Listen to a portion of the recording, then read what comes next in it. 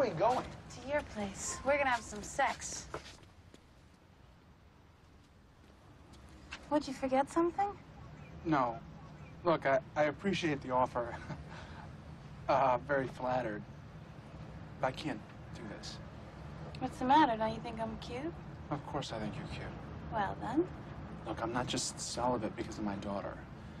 There are a lot of emotional issues in it, too. I mean, my wife may be dead. I'm still very much in love with her. Hey, I respect that. I mean, look, I'm not telling you to fall in love with me here, and I'm not trying to replace your wife. I'm just talking about two consenting adults having some casual sex.